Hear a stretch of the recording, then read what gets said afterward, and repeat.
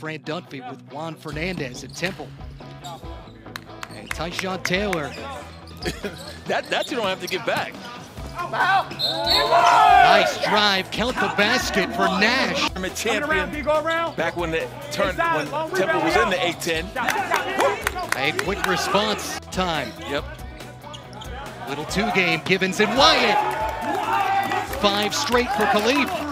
And just like that, right here, great job of turning the corner on the ball screen. The switch was late. That's Net, another guy who played for Bruiser Flint. Yep, Bruiser had it going there at Drexel. Yes, he did. Speaking of getting it going. Where? Nash with 5 seconds, doesn't matter. Well, Brian Nash right now is a walking bucket. Did Southern Miss, finished at Penn State. Yep. Maurice Watson finished up at Creighton. And there's Marlon Johnson. They started out with a lot of energy early. We expected that.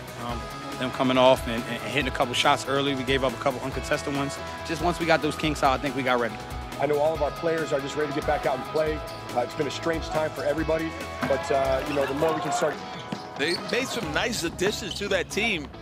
Wonder how good they'd be if Jerome Randall wasn't injured. Try to turn this into an up-and-down game and try to get out and transition a little bit more than they have in this second half. Marshall sticking with the play, count it, and the foul. Anyway, and with a truncated tournament, it's still nice to still be involved.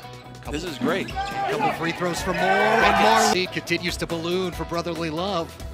Look at this, too. This ball hits the rim. This kind of reminds us Sixers fans of a bounce, drop. Because you look at the last 5 winners, you had Overseas Elite 4 times, and then you had an alumni team. Right. Had to dish it off, take it away, Taylor and Nash. But is it too little too late for Stillwater? There's a lot of components.